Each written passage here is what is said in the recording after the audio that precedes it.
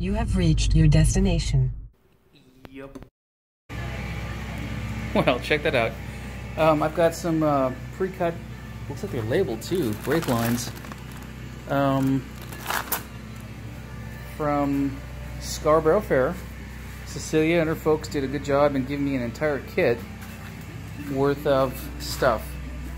I've got brake lines, I've got the soft lines, I've got all the doodads, nitinoids, and so forth. And I've got everything for the brakes, everything. To include, you know, a good long list of stuff. I've got thread restorers here. I've got some penetrant, a little bit of black. I'm gonna put that away, I don't need that now. And pictures of stuff I took from my own pull apart. Move that. And some, God damn it, hold on, let me turn that radio down. Anyway, pictures of stuff from my own restoration. I thought I got some good ones.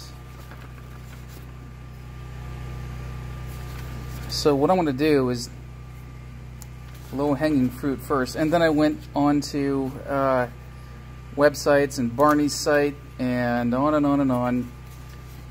So I'm doing as much research as I can. I've read all the stuff I can. I've lifted a bunch of pictures from the MGA online site, MG Experience. And I've started with the four-way here. This comes by itself. This screws into it. This is the pressure sensor for the brake lines, if I remember correctly. If anybody can offer some advice, I did not screw this in with a crush washer inside of it. If I need to, then by all means, let me know. I then went to three-way here, and I kept the old one. It's a good thing too, because I didn't realize what the hell I was missing something. I was missing that little bracket there. I kept that P clip on there. That clip, whatever the hell it's called, that'll be handy for when I start rigging up the lines. And I'm not too awfully. I didn't get a whole lot done today. I got less than I wanted to have gotten done today, but I'm not too displeased. I'm really daunted by this crap because I don't like the mechanical stuff, I'll be honest. But there's no better teacher than me on my own thing, so, you know, there she blows. So, and there's my frame, nice and naked.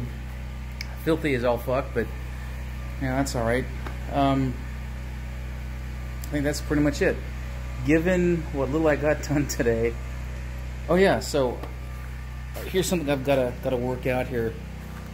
Nice holes here.